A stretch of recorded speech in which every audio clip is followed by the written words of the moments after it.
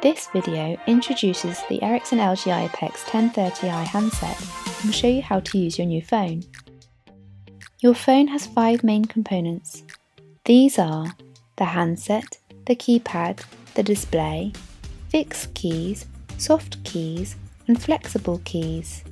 First we'll cover the basic features of your new iPECS 1030i, then we'll move on to more advanced features like the flex keys and soft keys. To answer your phone, simply lift the handset. Alternatively, press the pick up soft key, or to answer a call in speakerphone mode, press the speaker key.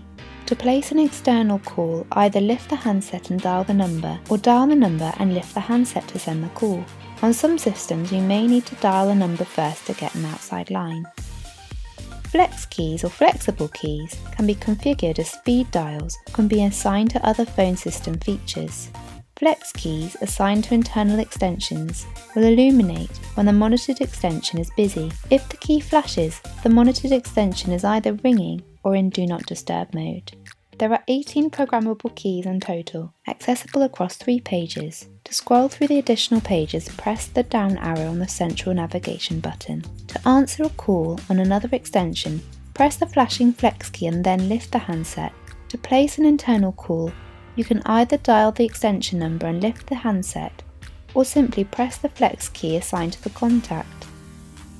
To transfer a call to a colleague, press the transfer button then dial the recipient's extension or external number.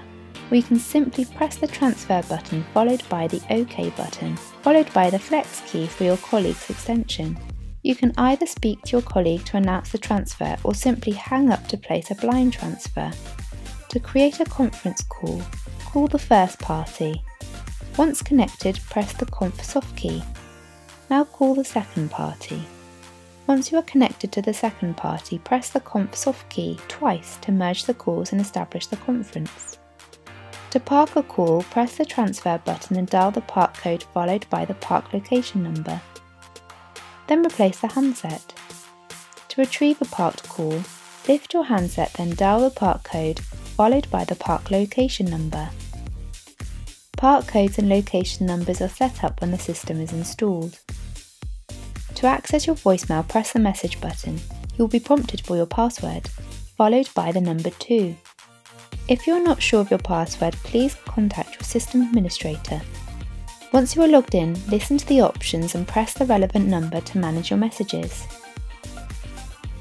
Some other options and features are available through the phone's menu. To access a menu, press the menu button on the handset. Using the navigation keys, you can scroll to a menu item and then press OK to enter and change the configuration.